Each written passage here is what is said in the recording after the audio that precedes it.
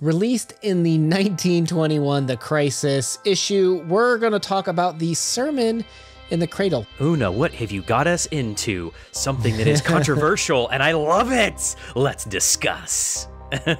You have to, when you think DuBois, after you think of amazing writing, I mean, think about what we've read by him. I can't remember if you've read all of The Souls of Black Folk, but even if you look at like The Crisis, or not The Crisis, I'm sorry.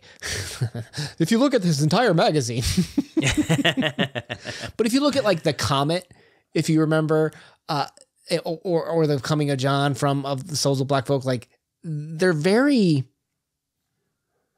what's the right word that I'm looking for? Spicy. Yeah. I don't think I'm going to think of the word. I'm going to use the word caustic. That's not the right word though, because it's not like he's really being sarcastic. It's something where it ignites something because it's trying to be antagonizing to you, like the reader. Like I think it's trying to pull out some things of like harsh truths, if you will. Yeah. Do you think that, imagine if Nana Kwame and DuBois like were able to collaborate on something together?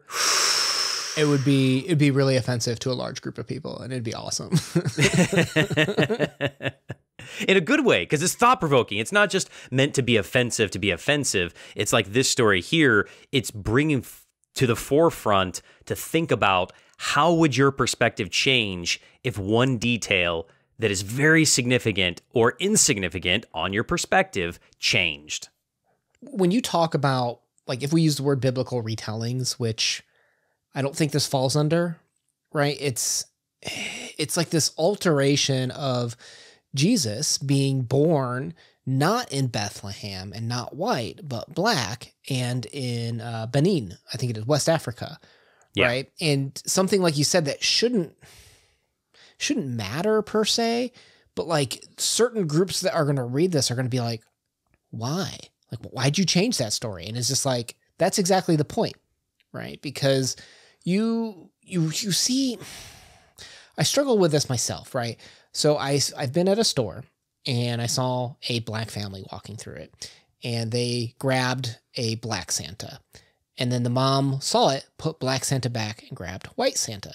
And I just said, huh, that's interesting, right? Like I didn't really have judgment, but I just thought it was kind of interesting, right? And I saw the reverse of that, where I saw a white person grab a black Santa because I assumed they thought it was the last one. Then they saw the white Santa and they go, oh, and they put the black Santa back and grabbed the white Santa. Exact same scenario in reverse. But I almost was like, I don't know why, but I was almost a little bit more offended, I guess, by the white person's actions than the black person's. And that's something that like I struggle with, because it reminds me of the same challenge from Toni Morrison, if you remember her Rest Is Tea story, where you knew salt and pepper, but you didn't know which one was which, right? And your own stereotypes and expectations were being played against you. And that's what I feel like is happening with the story, right? Something that's insignificant and shouldn't matter is probably going to ignite some people. And I think the reason that it matters is because of representation. For somebody that it will matter strongly is there is a lack of representation. If you look at this from a certain perspective, that Jesus is portrayed as, Caucasian, he has blonde hair, blue eyes, and you're able to relate to that because that's what your expectation is of seeing, because that might be what you are or what you're used to seeing in your everyday life. And then when you change that one little thing, it's odd to you. Or when it's changed and you want representation, then it also becomes equally as odd because it is something that you're not used to seeing because of how Jesus is portrayed in modern art, in old art, in every aspect of our lives. And so I think that what DuBois here is done here is genius, because it just makes you think, would it change anything at all? Should it change anything at all if you change what color someone is?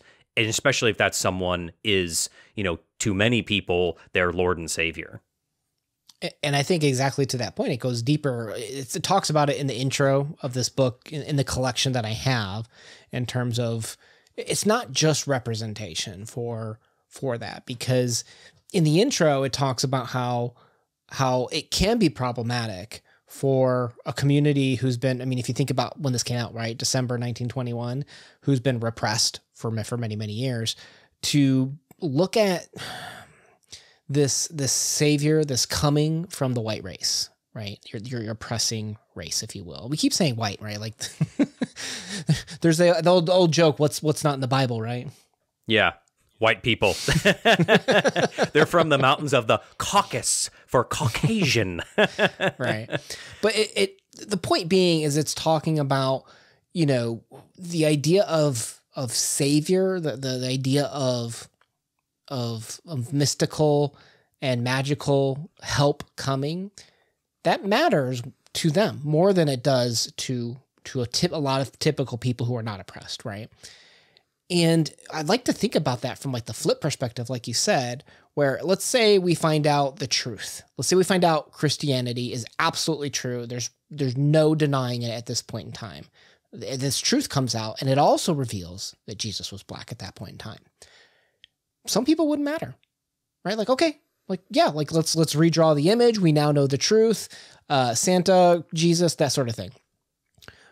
But there's people that's not going to be okay with that.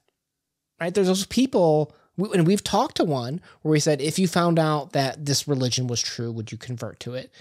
And they said no, right? Because for some people, they're looking for something else, and there's actually sometimes things that keep them from, I don't know, taking certain steps, if you will.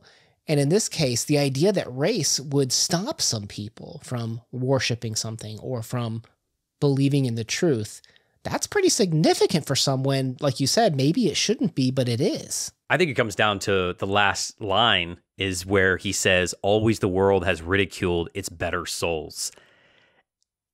That's huge, right? I mean, that's very impactful for the fact that if something this big mattered to you, then are you truly doing what you're supposed to? Are you worshiping how you were supposed to? I don't know. I mean, that's obviously a very subjective, personal, way of handling life. I don't think anybody should tell you how to worship or whom to worship. But if the color of someone's skin would say, hey, I don't want to follow that religion anymore, even though I know it's 1000% true, why does it matter? And I think that's what DuBois, to me, that's what DuBois was trying to point out here. What are your thoughts on perhaps even some of like the differences, right? So why make it Benin, right? We've talked a little bit about that, but why make it, was it gold, perfume? What was the last one? Medicine, gold, perfume, and medicine. Why make it that? Why instead of the Sermon on the Mount, it's basically the Sermon in the Cradle, right? Like, what do you think some of these differences are? I think it comes back to the fact that DuBois might be pointing out to us, if something so subtle matters, do these things matter? What details matter and what details don't matter? Where do you draw the line? Because there's a lot of symbology in specific items, specific people, names, places. All of this has power in people's minds.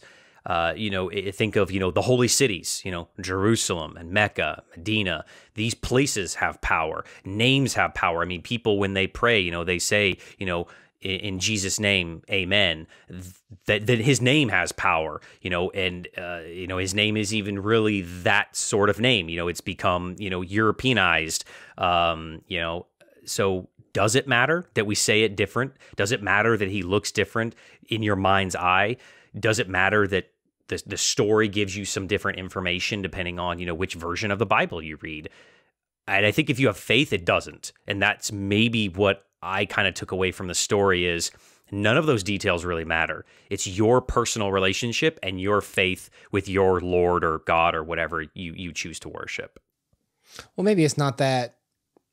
Maybe it doesn't universally matter, but maybe it matters to a specific person, right? Like maybe what's important to some person can be absolute for that person, but maybe not be absolute for others. Absolutely. Wah, wah, wah, wah. Bad puns are my favorite. I'm no W.E. Du Bois.